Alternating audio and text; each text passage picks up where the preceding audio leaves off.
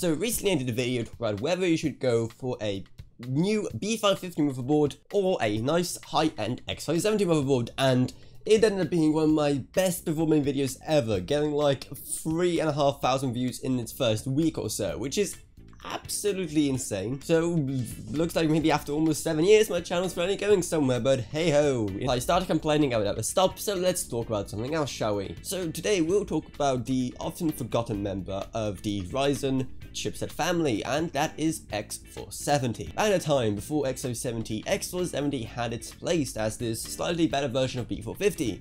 Still, many people went for B450 because it was way cheaper and offered pretty much everything everyone needed at the time, but now times have changed, and is X470 even worth it, or has it been replaced completely by better and newer things? And quick answer, pretty much yes. So X470 falls into this weird territory of doing a lot of things better than B550, but also doing a lot of things worse.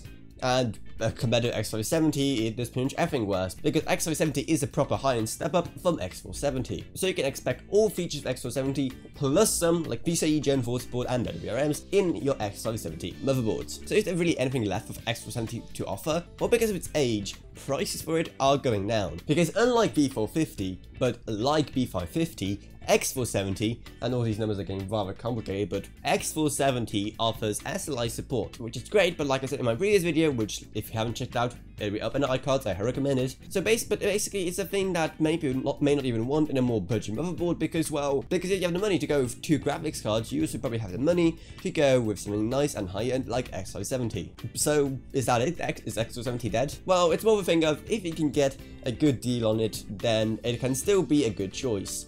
It's basically B450 plus. Better VRMs, SLI support, and usually better connectivity, more electrical PCIe lanes, etc. And since they're pretty old, if you can find one cheap, then go for it. And they'll probably drop even further in price when B550 drops in the next few days. However, at the current price range, you may be better off going with B550, which will offer way more cool features. They'll offer PCIe Gen 4 support.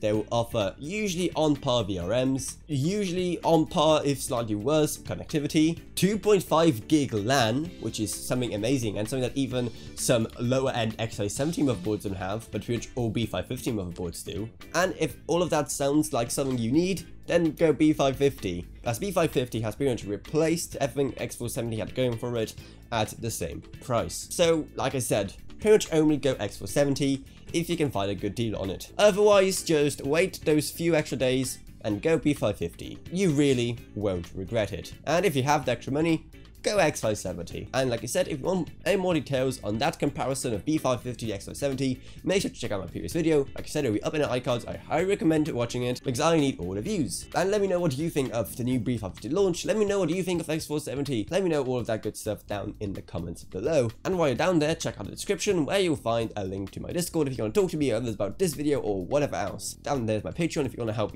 support the channel monetarily, as even $1 a month goes a long way in helping me make way better stuff, and also videos on way more interesting topics. But I guess that's really it, so I hope you enjoyed this quick little video. If you did, remember to subscribe, like, whatever, and I'll see you all in whatever I make next. Goodbye everyone, goodbye.